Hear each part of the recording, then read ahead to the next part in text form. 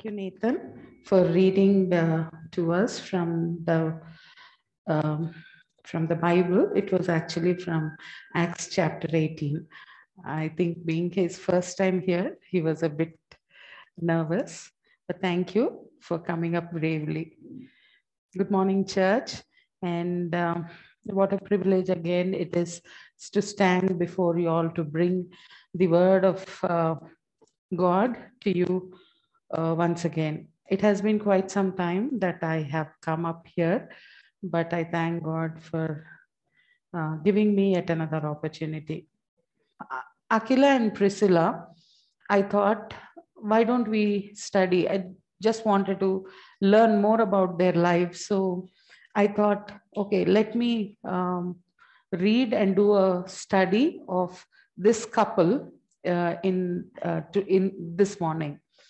So, as Nathan has read to us from Acts chapter 18, we come across this lovely couple named Aquila and Priscilla, um, who were basically a Jewish couple. Husband Aquila originally is from Pontus, which is a part in the modern day Turkey. And Priscilla appears to have belonged to an aristocratic family from Rome. Maybe she was a wealthy lady, from an influential family. After their marriage, it looks like they both have settled down in Rome, and probably they were having a very happy and a very luxurious life till the Roman emperor, Emperor Claudius, ordered an expulsion of Jews from Rome. So all the Jews who were residing in Rome were asked to leave Rome because these Jews were the Jews who believed in Christ. So there were some clashes, I think somehow, religious clashes that happened. There were some clashes, and to bring this into under control, Emperor Claudius ordered expulsion of Jews from there. There were clashes between the Romans and Jews, and especially those who believed in Christ. So, because of these clashes, Aquila and Priscilla had to leave Rome, and they became refugees. They were moving from one part of the ancient Christian countries where they were traveling across Greece, and then finally they came and settled down in a place called Corinth. Now, Aquila and Priscilla were tent makers by professions.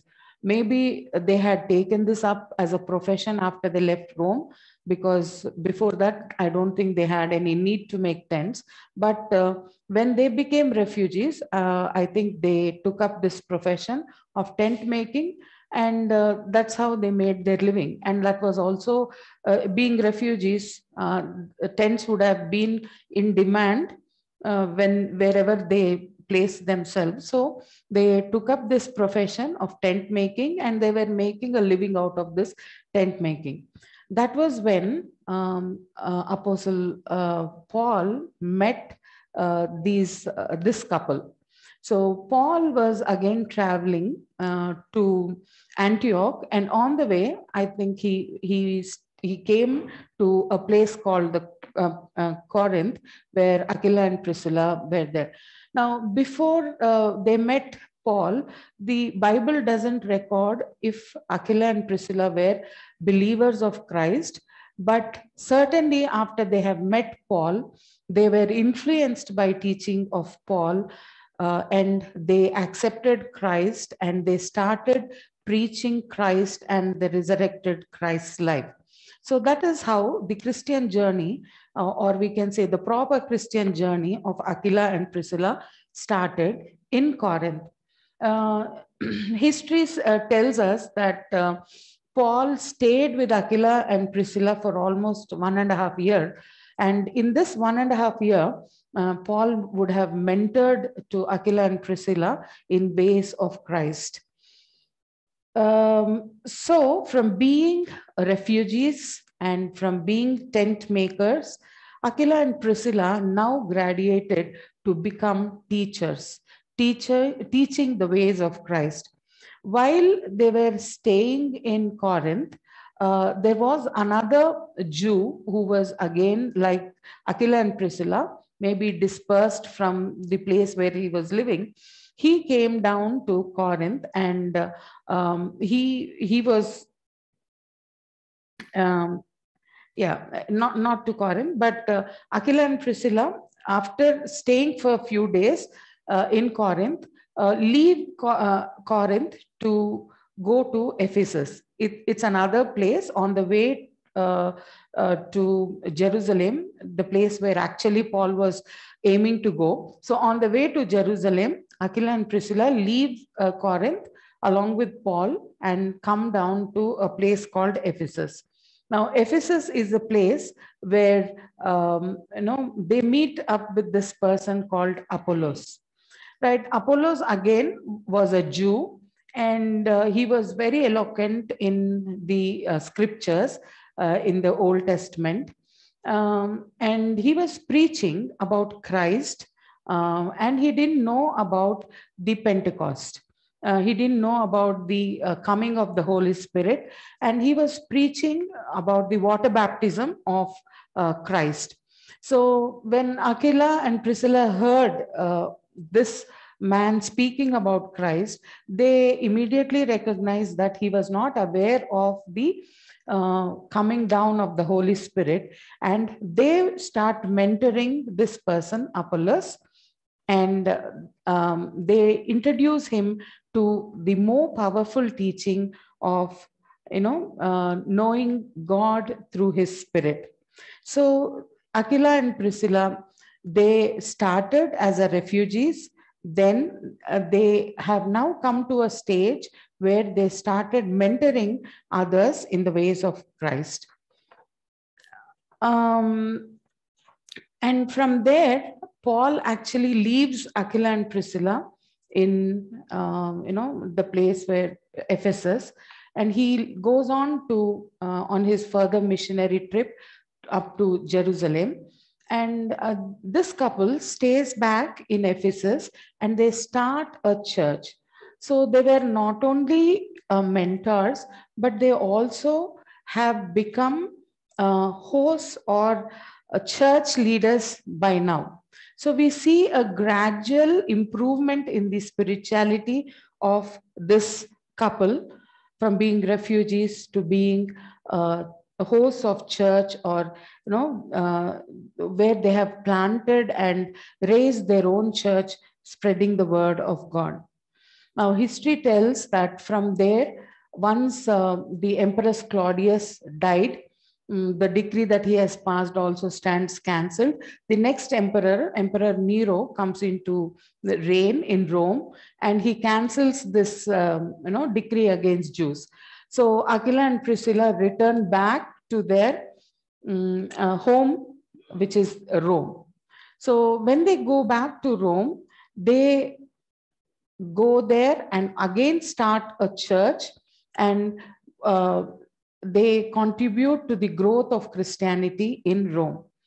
So this is the story of this beautiful couple whom we come across in the New Testament, where we see how from how they started off humbly in a very low-key manner, and then they raise up to become leaders in nurturing the Church of Christ in Rome. So we do not actually know what actually happened to Aquila and Priscilla after they returned back to Rome.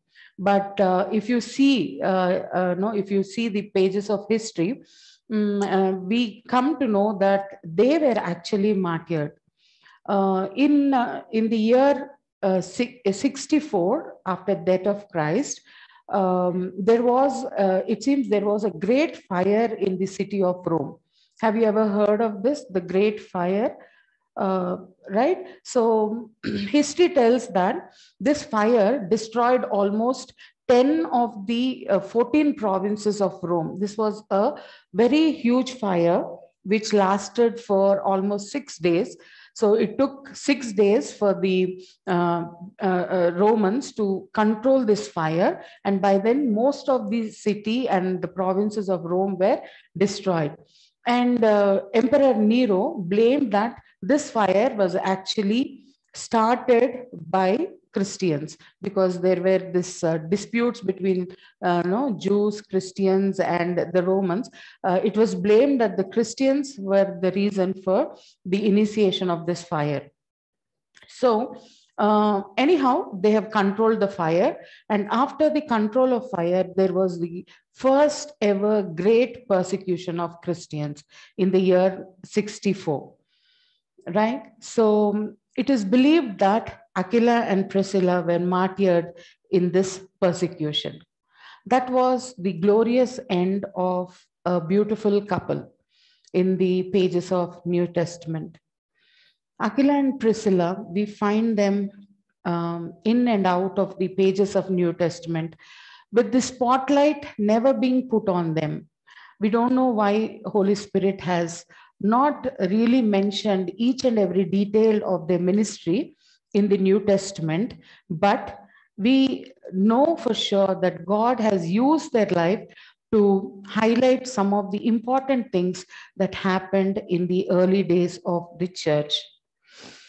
Right? So we have just seen the story of one exemplary couple who invested their entire life from the time they came to know about Christ, who have invested their entire life in preaching the word and spreading the word of God and his kingdom. Now, whenever we are studying research, now some of you who have done some research might know that when we do a research or when we try to prove something new, we always need to have a comparison, right?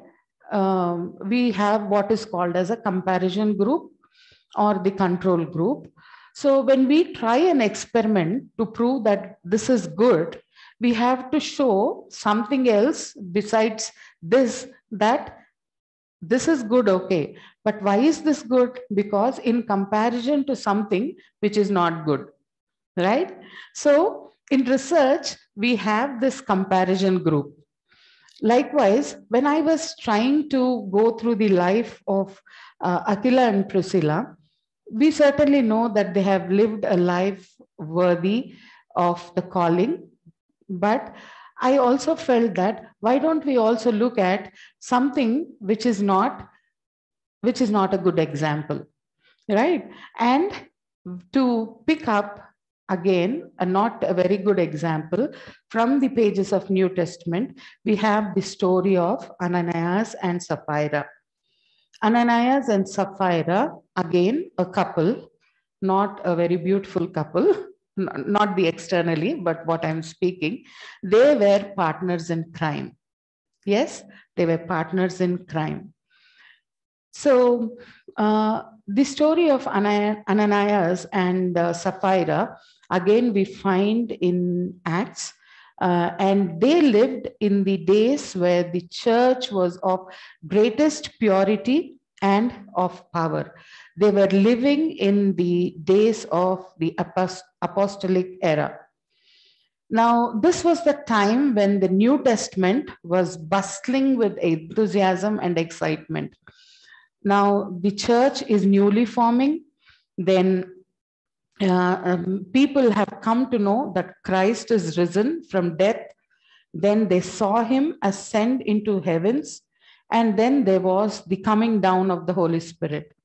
They were witnessing powerful miracles. They were seeing all around them a lot of things happening around them, right? They saw dead people becoming alive. They saw the blind seeing. They saw the lame walking. So these were very exciting things that were happening in the early apostolic era. Now, I think this was the reason what has attracted this partners in crime towards the church, right? So These were the days where all the new converts, like on the day of Pentecost, all of you know that there were almost 3,000 people were added to the infant church that was just forming, right? So all these new converts were very excited and they were working joyfully, and they pooled their resources because there were many people who were coming to Jerusalem to know about Christ and what was happening in this early church. So they traveled far from their hometowns. They came and stayed in Jerusalem. So this was the time when they didn't, and they were staying for longer than they were expected to stay. So this was the time when they didn't have any resources for them. So the early church, the apostles and the people who joined the church, they pooled their belongings. They sold their belongings, some of them, and they started using for the greater use of the church, right? So nobody asked them to bring in the money. They were bringing it out of their free will. Now this was the time when one person named Barnabas, he sold a piece of property that he had, and he brought and kept the money at the feet of Peter. So, taking this as an example, possibly, Ananias and Sapphira, as we see in Acts chapter 5, they sold some of the property that they had, and they brought and kept the money at feet of Peter. And you all know what happened next, right? Peter then instantly, I mean, there is no where it is mentioned that Ananias has said something about the money. So Peter asks him a question, not even a question. He directly starts saying, "What has tempted you to do this?" Then he goes on to say, "You have not lied to men, but you have lied to God Himself," right? To the Holy Spirit Himself. So that is the time when Ananias falls flat and dies instantly. So, what could have been the reason for this man to bring money? Nobody has asked him to give money. Nobody has questioned whether it is his whole amount that he has got from the sale that he has done. He just brought in the money and gave. But why did God uh, allow the death of Ananias? Why did God instantly brought death over Ananias? Again, possibly Ananias and Sapphira were one of the 120 disciples that were present on the day of Pentecost, or they might have come into the church little later. But whatever, it is the underlying fact that we glean from this passage is Ananias and Sapphira, they didn't have a very clean heart when they came into the church. Possibly they were wanting the fame that the disciples were enjoying, or they wanted to be part of the action that was going around them, or they may be aspiring for some luscious post in the early church. Now, they might have seen that there is a lot of wealth coming into the church. Maybe they had a secret desire to grab a portion of that wealth that was coming into the church. And to fulfill that desire, maybe they have made a small investment of their own property into church to have access or gain into the larger property that the church was having. They were actually not they did not come into the church with a heart to serve, but rather we see that their motive was different. Their motive was to access to the goodies that the church had with them. I think some of us in different churches, not us, but some of our Christians around the world, around us, in some churches, we see these things happening. The motive is not to serve the church or to serve the people of God. The motive behind is some selfish desires, which is very unfortunate. This couple, Ananias and Sapphira, they wanted to buy some influence. It was not that they would want to serve, but they would want to buy some influence. They saw an opportunity to get into a position in the growing church. Ananias and Sapphira wanted to be prominent members in the body of Christ, but with a bad motive. They sought attention, adulation, and they wanted to appear more generous than they really were. They were playing politics, and that is where the trouble began. They were operating in the realm of flesh rather than in the realm of spirit. It becomes more evident that they were operating in the realm of flesh when we learn that their confidence in the future was not in God's faithfulness, but in the money. They were not in the church to serve, to be leaders, to serve, but they wanted to be served by the wealth that was there in the church. What was so wrong about their plan? Ananias, as we read in Acts chapter 5, he didn't even utter a word. He didn't lie. He just gave money to Peter. He didn't tell what percentage of money he brought in, but the Holy Spirit already knew his intentions. The Spirit revealed to Peter the dishonesty, deceit, and hypocrisy of Ananias. And you know the end result, he lost his life. 3 hours later, after Ananias was dead and buried, we really don't know how the husband was buried without the knowledge of the wife. But after 3 hours, after Ananias was dead, Sapphira came in to the place where Peter was asking for his husband. Peter asks Sapphira a question. Maybe it was an opportunity given by God to Sapphira to be honest. Peter asks, "Tell me, was this the full amount for the land you sold?" Without a moment of hesitation, Sapphira, because we know that Sapphira and Ananias already had a plan. So they must have discussed before Ananias brought in the money. So without a moment of hesitation, Sapphira says, "Yes, this was the price." And instantly, Peter declares that she would experience the same fate as Ananias had suffered.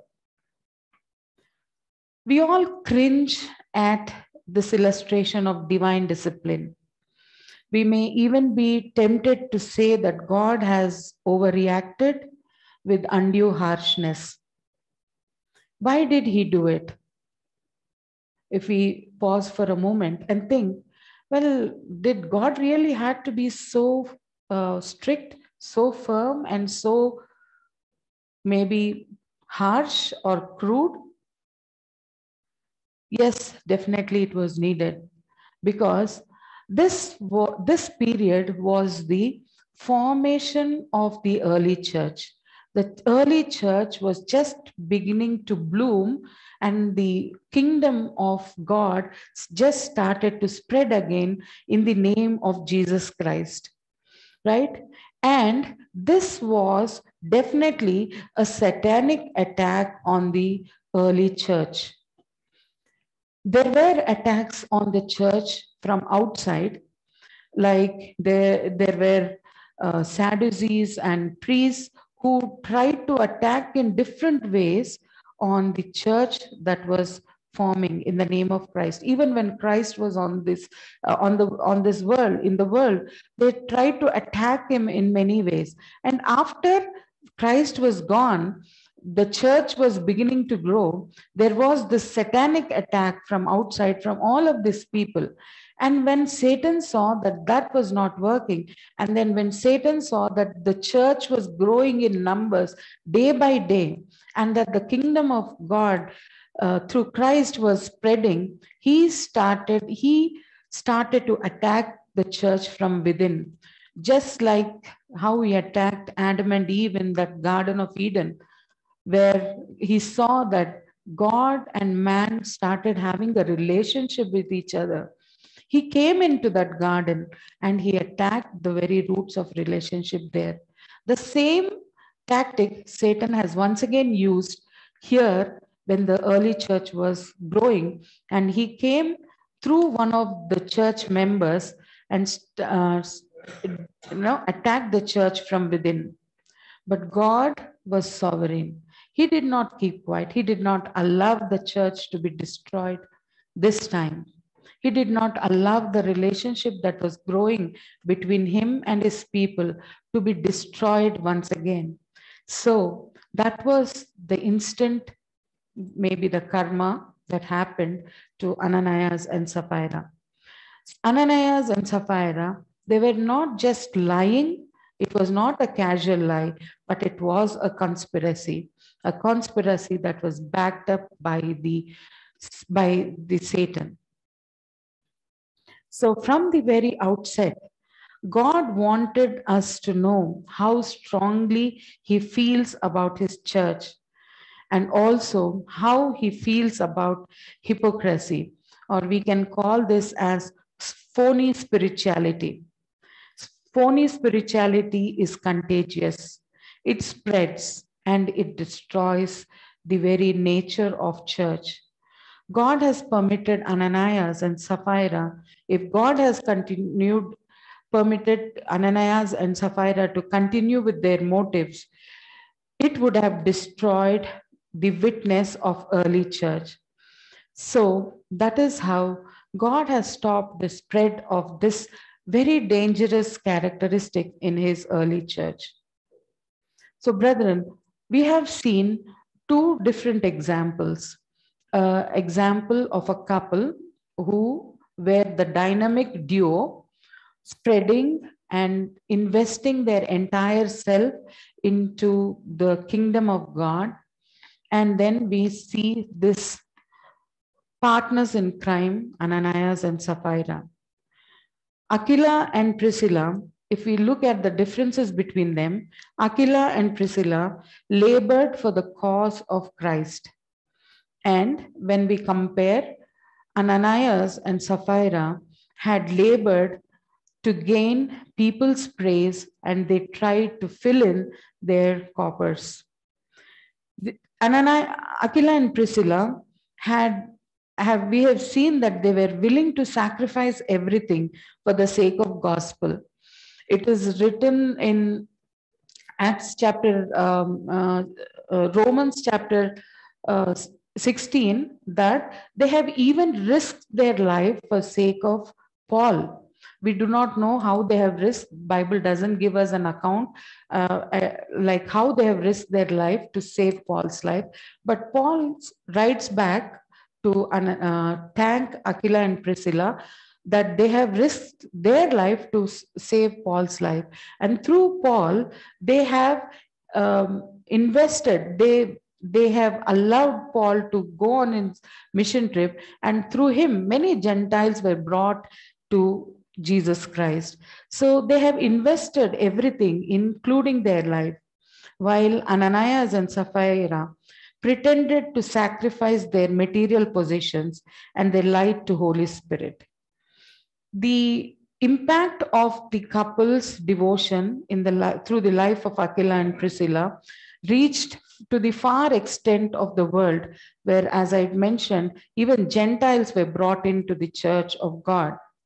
But the example of Ananias and Sapphira was used to bring discipline and to teach a lesson that dishonesty and hypocrisy is not tolerated in the church of God. Aquila and Priscilla made their home a place where Christ was honored and served. They passionately sacrificed and devoted all their lives for the sake of gospel. Ananias and Sapphira have lost their lives in the process of seeking honor for themselves.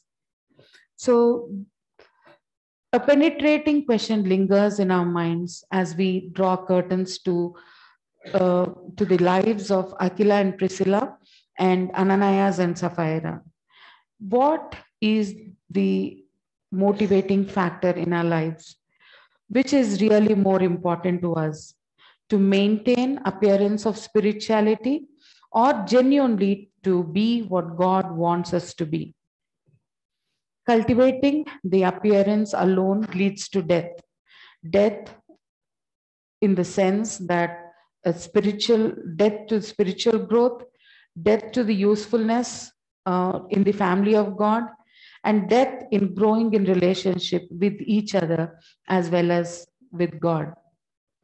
But if we are honest and open, on the other hand, to produce us in the life of Christ, we glean the abundant life. Like Aquila and Priscilla, who have been mentioned for a very little time in the New Testament, but how beautifully their example was taken. They were valued colleagues in the church of Christ. These two yoked together in Christ and stand before us as a living picture in the way our earthly loves can be glorified in the light of heaven. So if we allow God to work in our lives and allow Him to shine in our lives, I'm sure God is going to use us in the way that He wants us to be. So, what do we take away from these stories? Under God, we are able to turn our adversities into adventures, like Aquila and Priscilla. And they remained in history of New Testament church as valued colleagues in building God's kingdom. So, brethren, this morning, God calls us to this work again, to be colleagues in building His kingdom. May God build us in His way and lead us in His ways.